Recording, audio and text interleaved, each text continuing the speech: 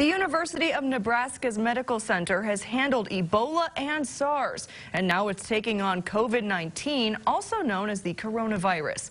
UNMC has taken in 13 Americans who had or were likely to test positive for COVID-19.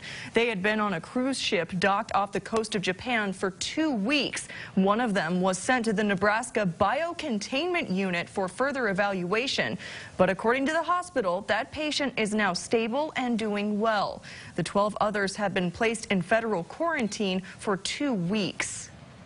Well, quite frankly, they're in the chicken soup stage right now. So they're really just getting supportive care. So fluids, nutrition, supportive care. If they're starting to run fevers, they might get what's known as an antipyretic, so Tylenol or Motrin, something like that.